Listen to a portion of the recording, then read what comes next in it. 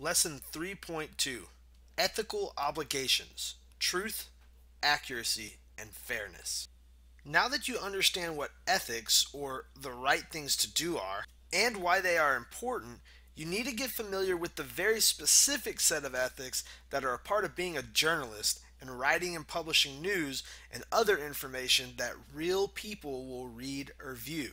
This lesson is going to give you a brief overview of the main ethical concepts that journalists use, but you'll want to study and research the official code of ethics published by the Society of Professional Journalists on your own in order to have a better understanding.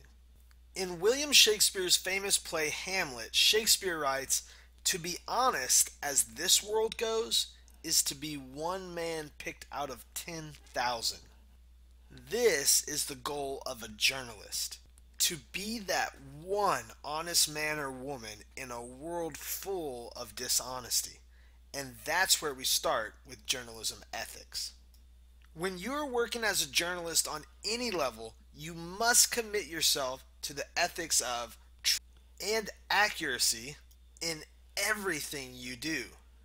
This means things like making sure that everything you write or produce is both true and accurate, even if you have to follow up on information that sources give you and confirm that what they told you is true and accurate. As a journalist, you can never simply say, "Well, that's what my source told me, it must be true." You must fact check and double check to make sure what you publish is true and accurate. Even if it's accidental, you must take the responsibility for anything that is untrue that you publish. And of course, misleading, lying, or making something up on purpose is never acceptable and is the highest form of unethical behavior. And whether you're working as a high school journalist or a professional, any such action would result in your immediate loss of job or removal from staff. We'll give you the boot. This doesn't stop at just interviews and news stories either. Your job is to make sure that headlines, tweets, or comments to get people to read or watch your stories are honest, accurate, and truthful as well. Even the photos, sound bites, quotes, and graphics should be accurate and not mislead or trick people in any way. In fact, while it might be valued in like art, photography, or film classes, when it comes to journalism, it is never okay to Photoshop, distort, or change what's in a photo or video. You can enhance the photo to make it clearer or easier to see, but you can never change who or what is in it or how they're in it, and you must always label anything that is a photo illustration so you don't mislead people. This example here shows how two photos on the bottom were merged and altered digitally on the top to create a new photo. That is highly unethical because it tells a different story of the events that happened. And it may look cooler or get your point across better, but it's very unethical because that's not actually what was going on.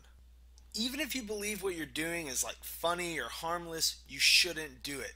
Sometimes students will want to Photoshop a team member in who missed a team photo, or some other seemingly harmless addition or subtraction, but that is never allowed, and it's a major violation of journalism ethics.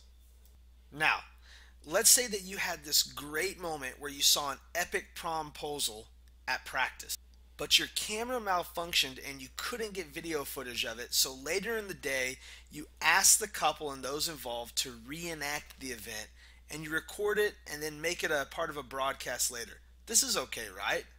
Wrong. You should always avoid misleading reenactments or staged and posed news events, photos, or videos. If you absolutely have to stage or reenact something in order to tell the story, you are required to label it as a reenactment. In general, you should never take shortcuts or publish anything that is misleading. Sometimes advertisers attempt to mislead their audience into thinking an ad is a news story when it's just an ad. This is highly unethical, and the publishers are required to label it as a paid-for advertisement in most cases, even if they do so in really fine print on the page. Basically, it's better to not publish a story at all than to publish a story that is partly true or misleading. Think back to our first few lessons and remember that you have an obligation to report things truthfully and accurately, and you should take that power seriously. Not only do you need to worry about being truthful and accurate, but you also must commit yourself to being as fair and balanced as possible when working as a journalist.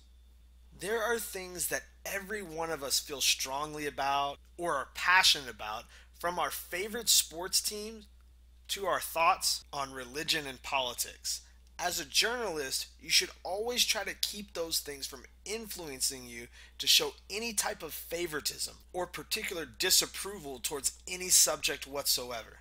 In fact, if there is something you're involved in or you're passionate about that you know influences you, you should actually tell your audience about this and admit to it whenever conflicts arise so that your audience knows where you're coming from. In fact, I'll do it right now. I'll admit when I showed this picture earlier, I picked this picture because I happen to be a pretty big Spurs fan when it comes to basketball. So that kind of influenced which picture I selected for this lesson. You have to know yourself well and understand that your values, your likes and dislikes can easily slip their way into your writing or storytelling and make your story unfair. You must be fair and make sure you give a fair chance to the ideas and individuals you don't personally agree with and actually share their views and opinions without you commenting on it. In fact, you should bend over backwards and do everything you can to find sources and subjects from all sides and give them all a chance to respond to anything you're planning on publishing so that their voice is heard and they have a fair chance, even if their ideas aren't popular or well liked. Never ever try to impose your views on someone else when reporting the news. Doing so is a major violation of journalism ethics. In being fair, you should also try to tell stories for those that don't have a voice or who may have a hard time speaking up for themselves.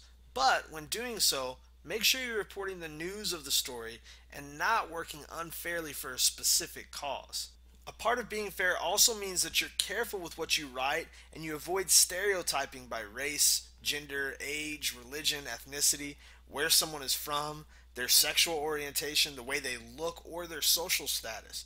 When writing, leave these things, both positive and negative, out of it and simply report on people the same way.